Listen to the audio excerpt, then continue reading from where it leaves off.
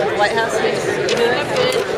Well, of course, water is both an extremely important resource in general, but stresses on water are, in a way, the leading edge of impacts of climate change. And as you know, the President is putting great emphasis on climate change through the Climate Action Plan and its various ingredients, which include both mitigating emissions that are driving the climate change problem, but also improving preparedness and resilience for the impacts of climate change that we can't avoid. And water issues are thoroughly infused with the preparedness and resilience issues. But there's also this very complex intersection between energy and water that I will be talking about today. And water for energy and energy for water.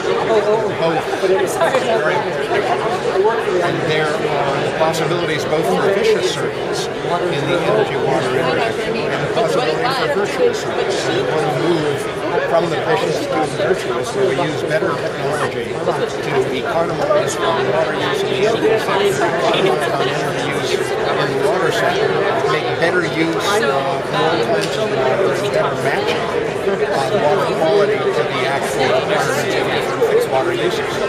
So there's a lot of potential to do better, but also a lot of risk from climate change around water issues. We have both challenges and opportunities. Because you only get one shot at it.